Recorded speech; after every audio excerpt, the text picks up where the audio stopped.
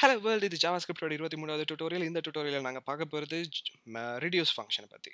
So reduce அப்படிங்கிறது வந்து map filter மாதிரி தான், பட் அது ஒரு அக்ரிகேஷன் ஃபங்க்ஷன். இப்போ நாங்கள் மேப்பில் என்ன பண்ணோம், ஒரு ஏரியா இன்னொரு ஏரியா மேப் பண்ணோம், சரியா? ஃபில்டரில் என்ன பண்ணோம், ஒரு ஏரியா ஒரு குறிப்பிட்ட கண்டிஷன் செக் பண்ணி அந்த கண்டிஷன்லேருந்து சில எலிமெண்ட்ஸை மட்டும் ஃபில்டர் பண்ணி எடுத்தோம், ரைட்டா?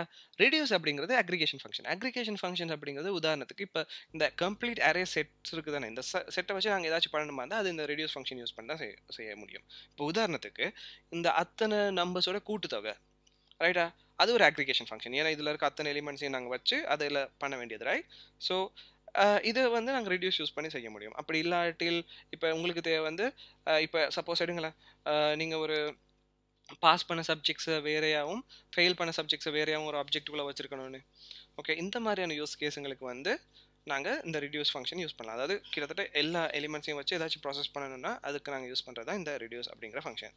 ஸோ இந்த கேஸில் நான் என்ன பண்ண போகிறேன்னா, இருக்க இந்த ஒட்டுமொத்த கூட்டுத்தொகை இருக்குது தானே, இந்த அரேயோட இந்த நம்பர்ஸோட கூட்டுத்தொகை என்ன அப்படிங்கிறத பார்க்குறதுக்கு யூஸ் பண்ண போகிறோம். ஓகே, ஸோ அதுக்கு நாங்கள் என்ன பண்ண போகிறேன்னா, ஃபஸ்ட்டாக கான்ஸ்ட் சம் அப்படின்னு எடுக்கிறேன். ஏன்னா இது சமேஷன் டினோட் பண்ணுறதுக்கு, ரைட்டா?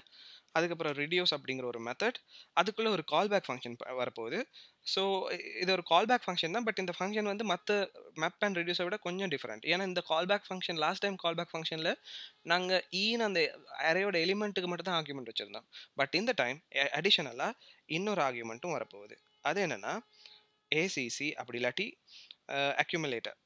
நாங்கள் ஏசிசிங்கிறது ஜஸ்ட் நாங்கள் கொடுத்த நேம் தான், அது ஏசிசியாகவே இருக்கணுங்கிற அவசியம் இல்லை. இப்போ உதாரணத்துக்கு ஓகே, இப்பொழுது ரெடியூஸர் நீங்கள் விடுங்களேன். இப்போ ஜென்ரலாக நீங்கள் இதே இப்போ உங்களுக்கு தேவை வந்து இதில் சமேஷன் பார்க்கணும். இதை நீங்கள் வந்து ரெடியூஸ் இல்லாமல் எப்படி பார்ப்பீங்க? ஃபஸ்ட்டு நீங்கள் டோட்டல் அப்படின்னு வந்து ஒரு வேரியபிள் வச்சுருப்பீங்க, ரைட்? ஸோ அதுக்கப்புறம் வந்து இனிஷியல் ஈக்குவல் டு 0வாக இருக்கும். அதுக்கப்புறம் வந்து ஒரு லூப் ஒன்று ஆக்டிவேட் பண்ணுவீங்க. அந்த லூப்புக்குள்ளே வந்து நீங்கள் என்ன பண்ணுவீங்கன்னா, டோட்டல் ப்ளஸ் ஈக்குவல் டு அந்த குறிப்பிட்ட எலிமெண்ட் அப்படின்னு நீங்கள் வந்து ஒரு வேரியபிள் வச்சு அது மூலமாக டோட்டலை கல்குலேட் பண்ணுவீங்க, ரைட்? அது மூலமாக தான் வந்து உங்களுக்கு ஃபைனல் அவுட்புட் வரப்போகுது லூப்புக்கு வெளியால். ஓகே, இதுதான் வந்து ஜென்ரல் ப்ரோக்ராமிங், ரைட்? அதுவே தான் இங்கே நடக்க போகுது, ரைட்டா? இதுலேருந்து இந்த டோட்டல் அப்படிங்கிற விஷயம் இருக்குது தானே, அதாவது டோட்டல் இருக்க அந்த சமரி எல்லாத்தையும் கூட்டி வச்சிருக்காள், அவர் தான் இந்த ஏசிசி அப்படிங்கிற ஆள். ஓகே, கிரேட், ரைட்டா? இப்போ இது என்ன பண்ணுன்னா, இனிஷியலி ஓகே, இந்த இடத்துல ஒரு கால்பேக் ஃபங்க்ஷன் இருக்குது தானே, இந்த கால்பேக் ஃபங்க்ஷன் முடிகிறது இந்த இடத்துல. இதுக்கப்புறம் நான் வந்து ஒரு டிஃபால்ட் வேல்யூஸை பாஸ் பண்ணலாம். அதாவது இனிஷியலாக இது என்ன வேல்யூ எடுக்குது அப்படிங்கிறது, ரைட்டா? இப்போ நான் இனிஷியலாக வந்து இது 0ங்கிற வேல்யூ தான் எடுக்கணும். அதனால தான் இந்த இடத்துல நான் 0ங்கிற விஷயத்தை போடுறேன். அப்போ 0ங்கிற விஷயம் போட்டால் இந்த ஏசிசி இனிஷியலாக 0ன்னு இருக்கும், ரைட்டா? அதுக்கு பிறகு என்ன பண்ணணும், அதுக்கு பிறகு இந்த ஏசிசி என்ன வேல்யூ எடுக்கும்னா, நான் என்னத்தை ரிட்டர்ன் பண்ணுறேனோ அதை எடுக்கும். ஸோ இதில் நான் என்னத்தை ரிட்டர்ன் பண்ணணும், நான் ரிட்டர்ன் இப்போ உதாரணத்துக்கு நான் இதில் 100 ரிட்டர்ன் பண்ணுறேன்னு வைங்களேன்.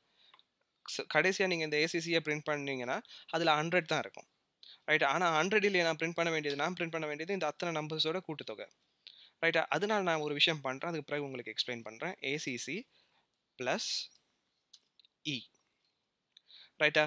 ஈங்கிறது என்னன்னு உங்களுக்கே தெரியும், ஈச் எலிமெண்ட். ஏசிசி இனிஷியலி 0, ரைட்டா? ஸோ இப்போ நான் என்ன பண்ணுறேன்னா, ஓகே, நாங்கள் லாஸ்ட் டைம் வந்து டோட்டல் ப்ளஸ் ஈக்குவல் அப்படிங்கிற ஒரு விஷயம் தான் பார்த்தோம். இங்கே ப்ளஸ் ஈக்குவலெல்லாம் போடல. இது என்ன பண்ணுன்னா, இந்த ரெடியூசர் ஃபங்க்ஷன் எல்லா டைம் ஒரு லூப் ஆகும். ஸோ இந்த இடத்துல நாங்கள் என்னத்தை ரிட்டர்ன் பண்ணுறோமோ அதை இந்த இடத்துக்கு ஈக்குவலைஸ் பண்ணோம். ஓகே, ஸோ இப்போ நான் இனிஷியலாக வந்து 34ங்கிற நம்பர் இப்போ 0 தான் வரும். ஓகே, 0 வந்து அதுக்கு பிறகு இனிஷியலி இந்த இடத்துல 0 இருக்கும், இந்த இடத்துல 34 இருக்கும்.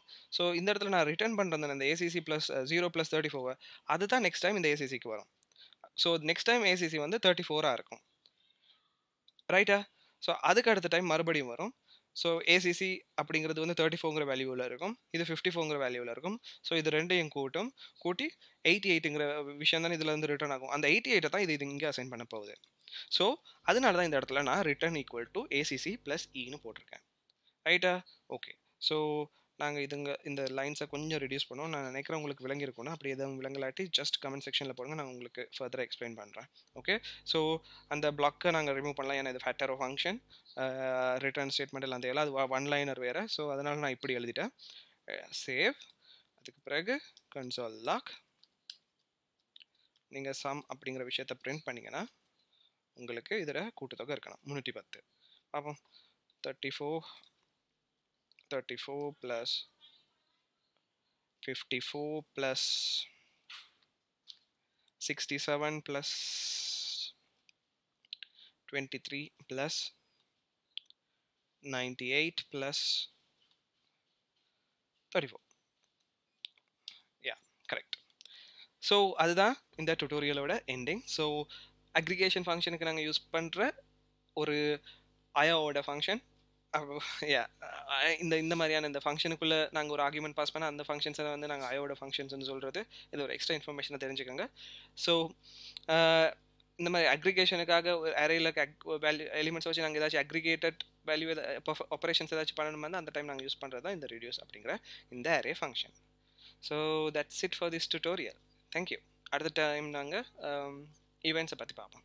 தேங்க்ஸ்.